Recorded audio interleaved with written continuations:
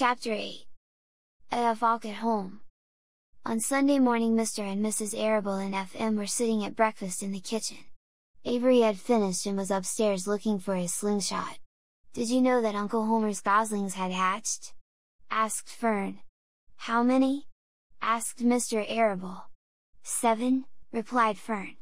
"There were 8 eggs but 1 egg didn't hatch and the goose told Templeton she didn't want it anymore, so he took it away." "The goose did what?" asked Mrs. Arable, gazing at her daughter with a queer, worried look. "Told Templeton she didn't want the egg anymore," repeated Fern. "Who is Templeton?" asked Mrs. Arable. "He's the rat," replied Fern. "None of us like him much." "Who's us?" asked Mr. Arable. "Oh, everybody in the barn cellar. Wilbur and the sheep and the lambs and the goose and the gander and the goslings and Charlotte and me." "Charlotte?" said Mrs. Arable. "Who's Charlotte?" "She's Wilbur's best friend. She's terribly clever." "What does she look like?" asked Mrs. Arable. "Well, said Fern, thoughtfully, "she has 8 legs. All spiders do, I guess." "Charlotte is a spider?" asked Fern's mother.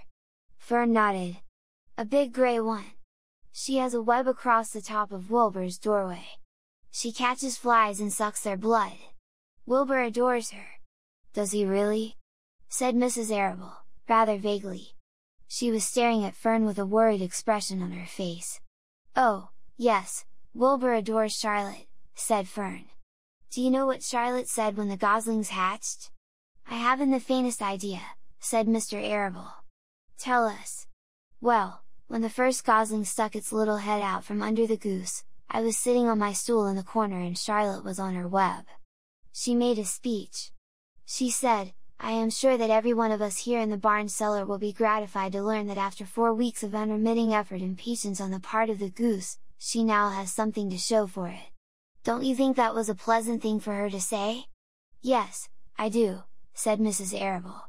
"And now, Fern, it's time to get ready for Sunday school. And tell Avery to get ready. And this afternoon you can tell me more about what goes on in Uncle Homer's barn. Aren't you spending quite a lot of time there? You go there almost every afternoon, don't you?" "I like it there," replied Fern. She wiped her mouth and ran upstairs. After she had left the room, Mrs. Arable spoke in a low voice to her husband. "I worry about Fern," she said. "Did you hear the way she rambled on about the animals, pretending that they talked?" Mr. Arable chuckled. "Maybe they do talk," he said. "I've sometimes wondered. At any rate, don't worry about Fern, she's just got a lively imagination. Kids think they hear all sorts of things. Just the same, I do worry about her," replied Mrs. Arable. "I think I shall ask Dr. Dorip about her the next time I see him. He loves Fern almost as much as we do, and I want him to know how queerly she is acting about that pig and everything. I don't think it's normal. You know perfectly well animals don't talk." Mr. Arable grinned. "Maybe our ears aren't as sharp as Fern's," he said,